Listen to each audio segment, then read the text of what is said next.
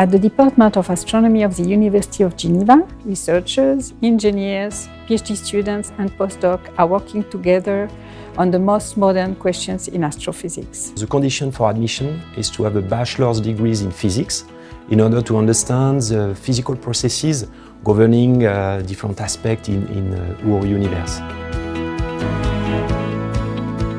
Students must also have some interest in data analysis, observation, modelization, and they must have also scientific curiosity. We study in particular the formation, the physics and the evolution of planets, stars, galaxies, compact objects in a cosmological context. This is done in an interdisciplinary approach using multiple techniques.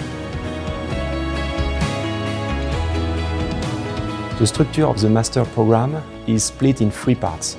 So the first semester is devoted to common courses.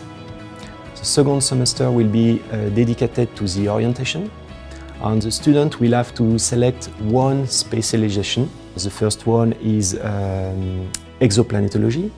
The second one is from stars to the universe. And the third one is devoted to instrumentation and data analysis.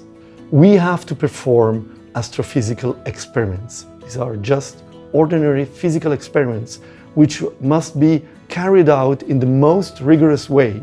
I am convinced that only if one masters the tools, instrumentation and data analysis to do these experiments, one can take the best benefit of this astrophysical experiment.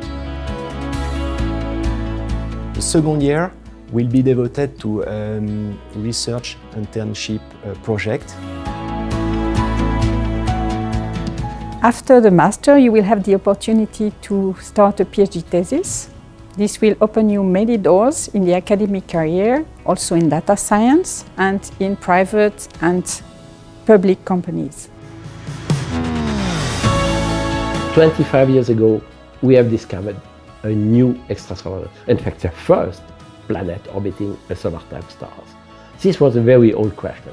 Today, this is part of science. It's no more a problem of philosophy. No, it's a new challenge of science. Search here in the universe to see if we have planets with living species.